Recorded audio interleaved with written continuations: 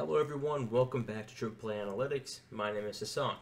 Today we'll not be doing a 100-word analysis. Instead, we're going to be looking at a new segment of mine called Sports Models Discussions. So, in this segment, it's going to be a bit more longer segment instead of just the quick 100-word quick analysis.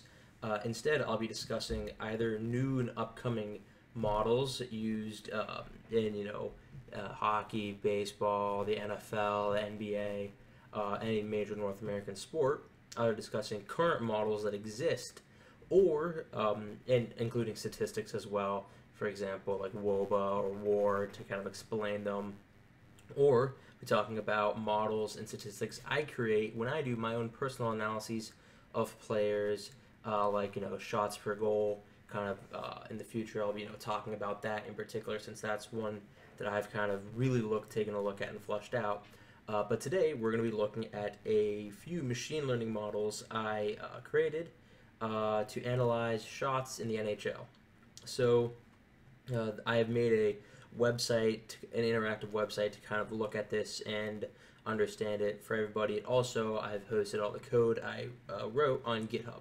So both those links will be in the description below if you want to also go personally spend some time on it. So without further ado, let's hop in and I'll show you the website right here. Excuse me, there we go. So this is the website. It's hosted on my personal website, and before we dive directly into looking at the models, I'd like to say that I wrote all this in R, and the data I used came from moneypuck.com. They host shot data, pretty much shot by shot since I think the year 2008 in the NHL, for free on their website. So big thanks to them and being able to make the data I need available to use for free. And in R, I do need a few extra packages for visualization, as well as the machine learning. Base R just won't work. So for the machine learning, I used a package called Carrot.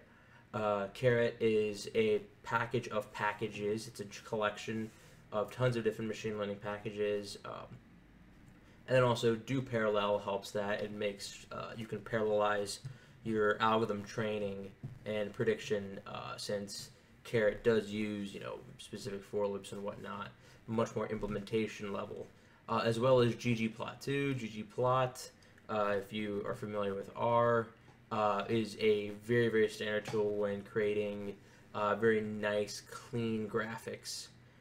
So let's first just dive into the kind of data preparation and kind of the problem question which my models are addressing.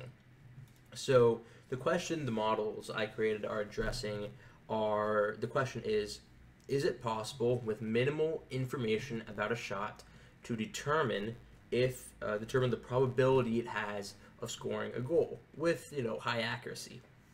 So let's break up that problem and kind of discuss how these models will attack it. So the first part is, given a shot, an NHL shot, with minimal information. So what I define minimal information is having four identifiers for the shot. You have the X coordinate, Y coordinate, the angle of the shot on goal, and the distance the shot was taken from the net. So in the MoneyPuck data set, this is going to be the X coordinate adjusted, the Y coordinate adjusted, the shot angle adjusted, and the shot distance. Obviously, we'll need a comparison, so we'll need to find out whether or not that shot was a goal. In the end, we're looking at these four. The X, Y, which I pair together kind of as one most of the times, that coordinate pairing, the angle and the distance, to see if just from where the shot comes from, we can determine if it's going to be a goal or not with high accuracy. Now, most shots in the NHL have predicted chances just based off of the shot itself. No player screening, no power play versus penalty kill versus breakaway versus 3-on-3, no situations.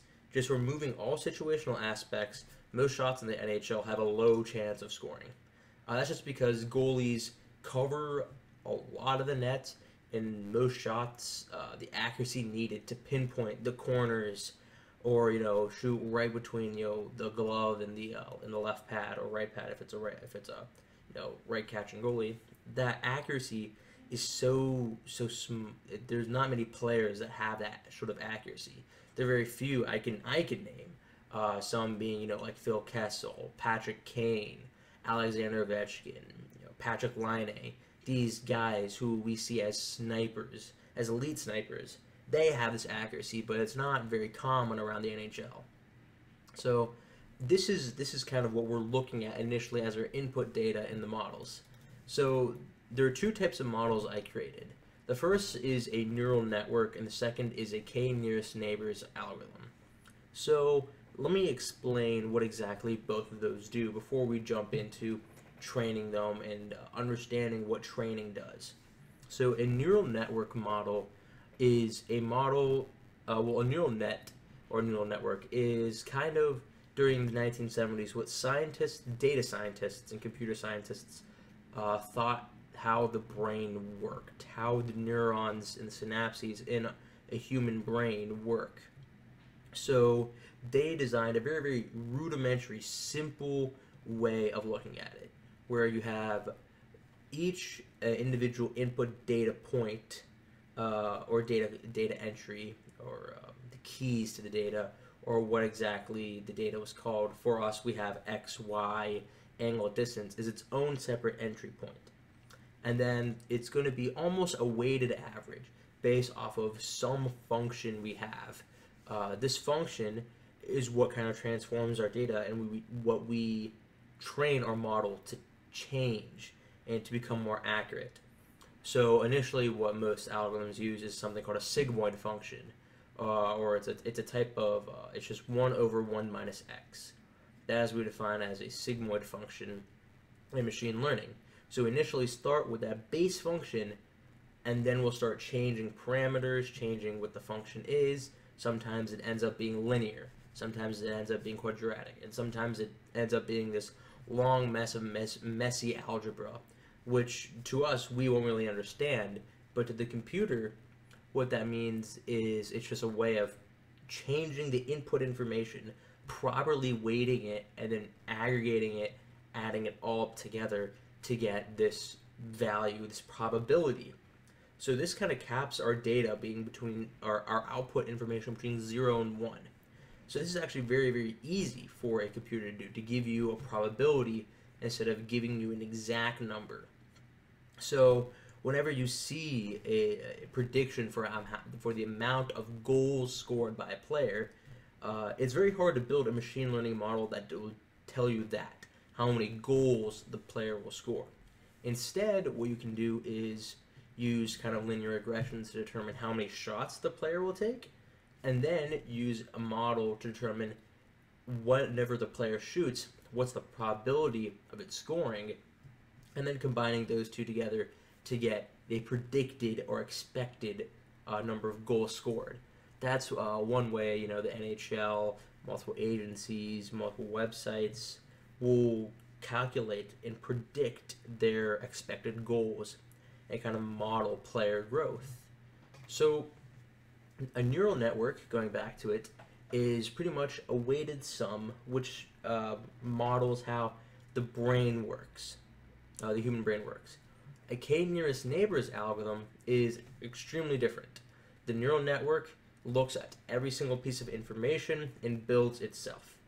A k-nearest neighbors algorithm actually is pretty cool because you put in a point, you enter a point in the entire data set. You're going to specifically look at one point, and you're going to look at the neighbors around it, so the points that are closest around it. Whenever you look at those points, that will help determine whether or not our value is going to come out as a 1 or a 0, as a goal, 1, or a 0, no goal, or save, or a shot off target, whatever it is, the opposite of goal. And then you do that multiple times, multiple iterations on multiple values of k. K in k nearest neighbors is the number of neighbors you're going to look at. So for very small data sets, we'll have like 3 nearest neighbor, 5 nearest neighbor. But for large data sets, you'll get like 127,000 nearest neighbor, whenever your data set has, points and the values of the millions and billions of numbers you're looking at. In this case, we're looking at around 600,000 pieces of information when we're training our data. So K in this case will probably fall in between, I believe it should be around 30 at maximum, because you don't want to look at too much information, because then it's extremely slow and won't train. It's going to be extremely slow and won't be as accurate. Because if you imagine plotting all of your points for a K nearest neighbor algorithm, if you imagine plotting them all on a graph, what a K nearest neighbor algorithm does is really draw boundary lines to separate the information, to separate the data. So that's what a K nearest neighbor does. It's kind of sifting and creating groups of the data, while a neural network takes an information and mathematically will create an output, to create a linear sum. So it'll have the sum of different functions together to get that probability, while the K nearest neighbors will create groups that'll say, okay, all these shots around here will have assigned a probability of 0.13, so 13% chance. But then shots over here that match this information will have a probability of 23% or of 2%, like that. That's how a K nearest neighbors algorithm works. So let's actually look at how I did them.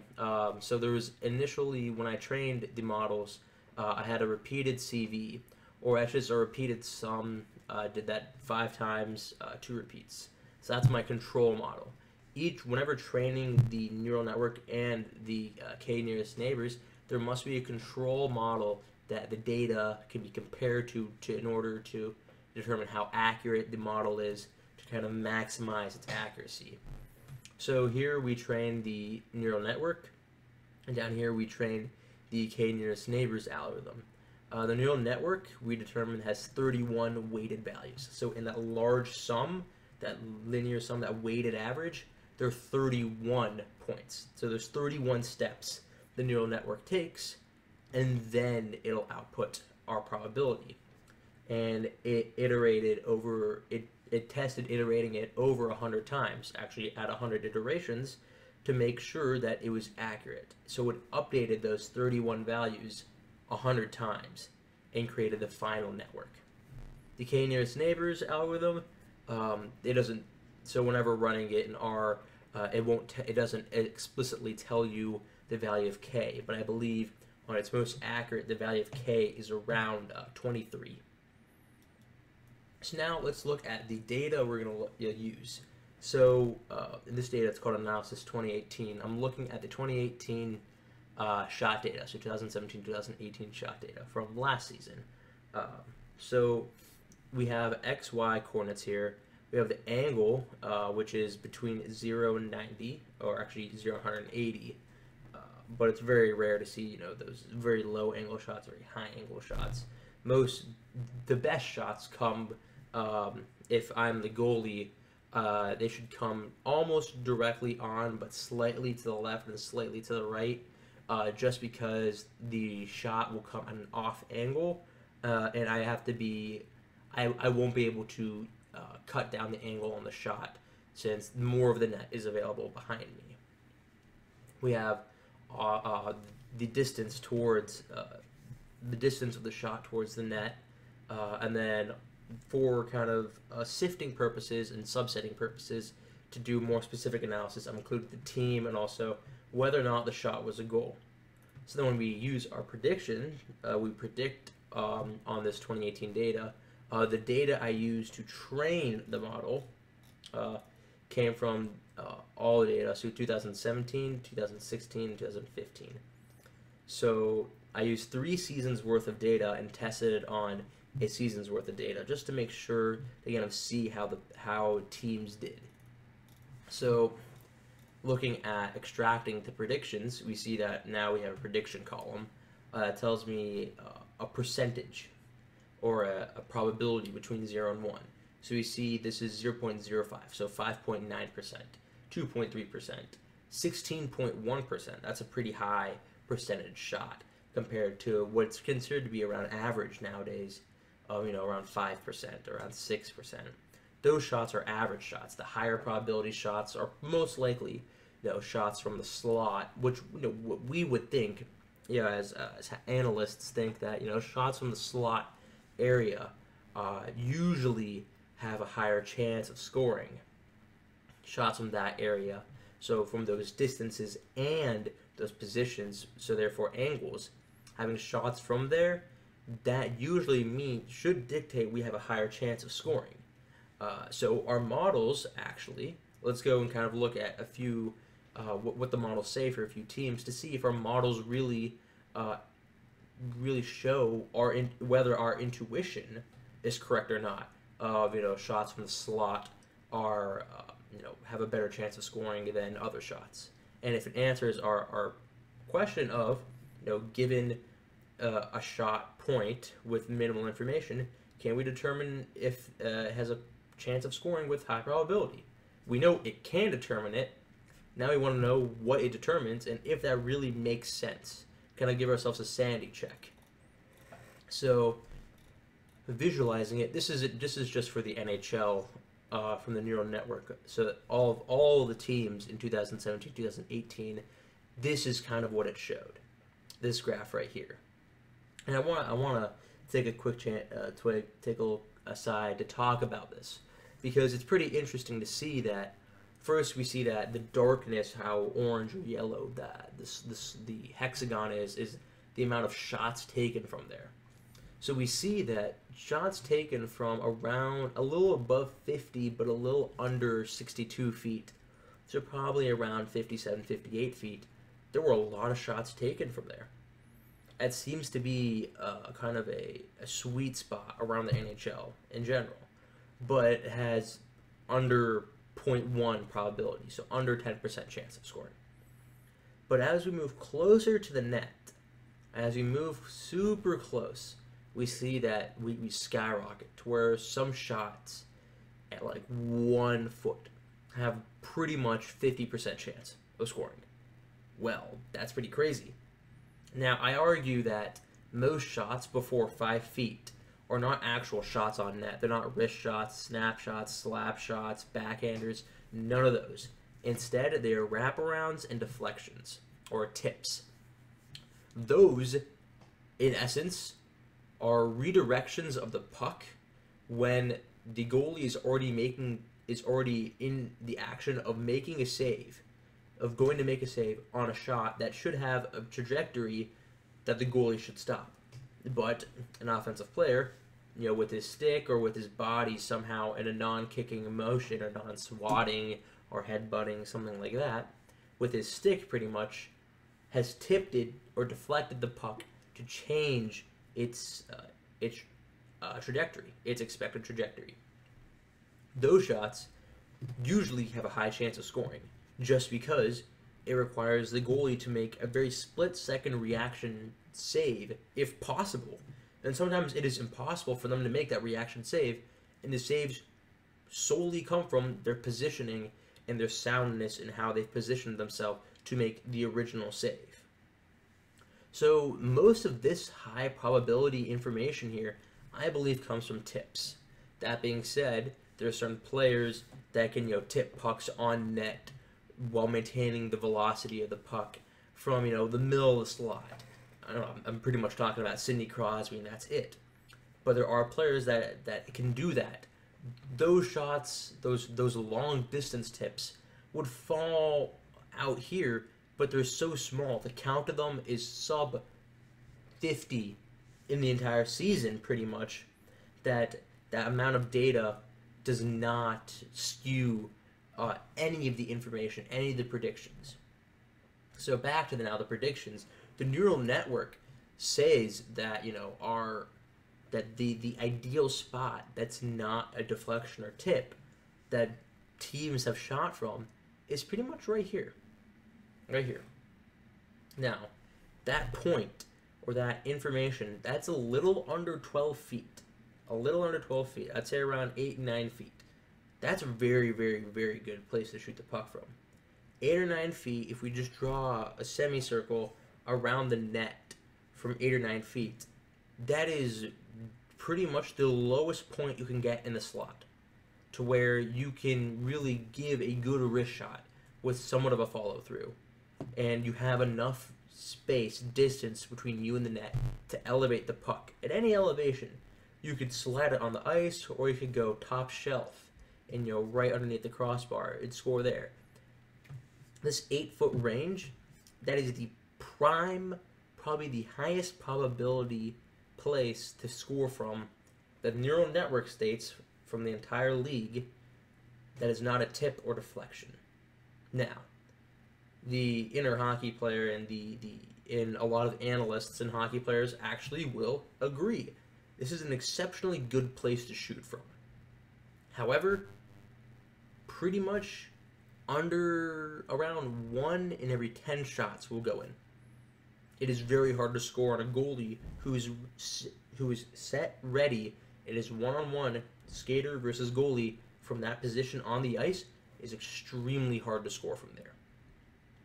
Extremely hard, because the goalie just takes up so much space. You would have to shoot the puck in such a quick release that the goalie would have minimal time to react. However, that can't happen. Most players just don't have a release that quick. If they do, it's because they were already shooting before the puck even got to them, and it was more of a bang bang, one-timer, give and go type of play. But it seems to be that the closer you are to the net, the better chance you have. And this is for distance versus probability of scoring for the neural network. If you look at the angle now, we could also look at the angle right here.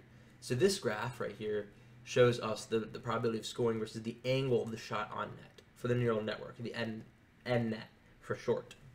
And we see here that we take a lot of shots from, I would say, almost close to being head on, but a bit more to where the goalie is standing to face his left side a little bit more.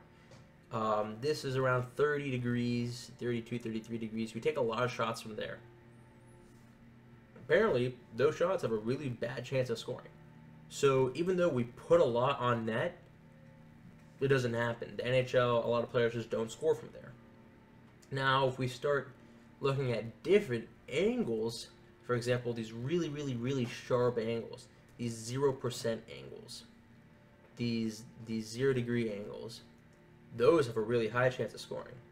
Now, probably because the data here is so small, we see that almost all of them, if you shoot from a really sharp angle, score. Well, that makes sense. The model is just stating that, okay, yeah, there's a lot of very specific information at this point says, okay, it could go in. So, sure, it could go in. But I think we started seeing that these high probability shots come from 25 degrees, from around, 62 degrees, looking at the net as 45 degrees horizontal, or 90 degrees as being, all the way over here, 0 degrees being here. We see that 25 and 62 are really where the goalie is turned and where the goalie might be moving left to right. It's where these shots are kind of horizontal passes. Well, this makes sense then. So we pair those two together, pair the distance and the angle together. We see that the shot has to come from the low slot and has to come from either side. It can't be in the middle, right in front of the goalie. It has to come from his left or right. Well, the only way that truly happens is with a horizontal pass across, or the pass from behind the goal line in front of the goal line, and the shot is towards the opposite side of the goalie.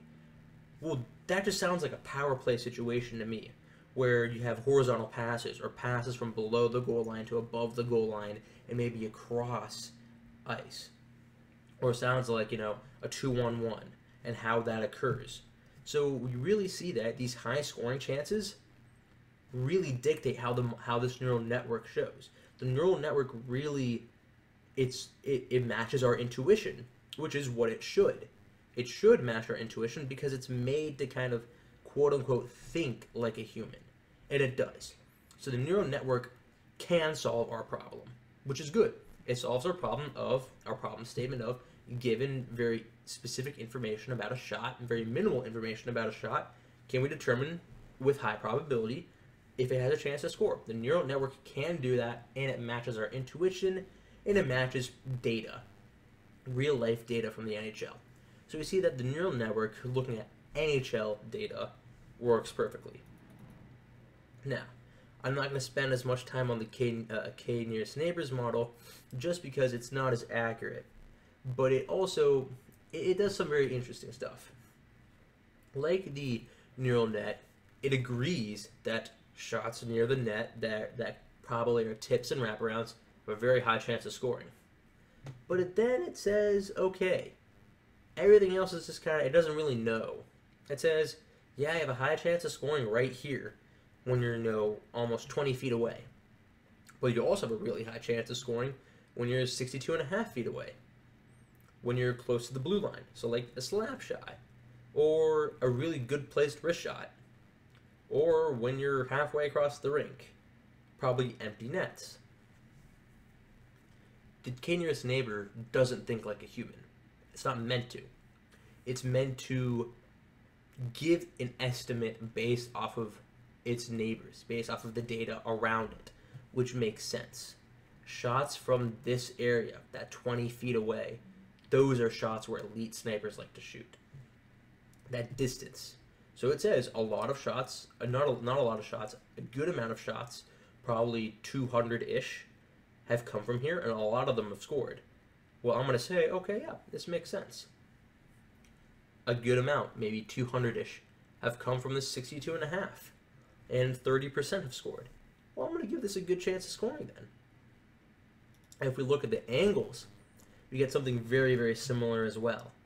We see that some shots have almost 80% chance of scoring when it's at such a low angle. 80%. I want to compare this to the neural network, who said those shots had around 50%. Almost 80 compared to 50.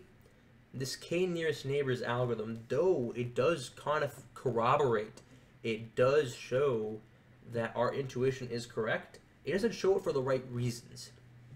It's like when you get a question right on the test, but you don't do the right work to get to the correct answer. You got the right answer, but you got the wrong work.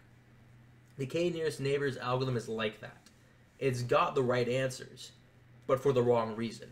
The reason it says that is because it believes that there's a bunch of data similar around this specific point, this specific type of shot that we say is low slot, medium angle. Let's call it that. It says, yeah, that works. That should be where you should shoot from because, well, the rest of the data says that. Well, that in essence is right, but the reasoning isn't that. The neural net's reasoning is because it says that after iteration of trying, I've narrowed my field down to saying these are the areas. But the K nearest neighbor just says, oh yeah, my friends around me say that this is right, so I'm gonna say it's right. They both give the same answer, but the K nearest neighbors doesn't give the same answer correctly. Doesn't give the right reasoning. So that's gonna be everything I'll talk about this specific model right now. If you're interested in seeing specific teams, I've done analysis on the Penguins, the Bruins, the Lightning, the San Jose Sharks, the Nashville Predators, and the Los Angeles Kings. Creating graphs, kind of showing exactly what those teams have done. But this has been this is one of the first models I created using machine learning. So I want to thank you for sticking around, listening and learning about this. And if you want to hear me talk about any certain statistics or models out there, leave a comment down below. Tell me what exactly I should look at. All right. Thank you very much, guys. Have a good day.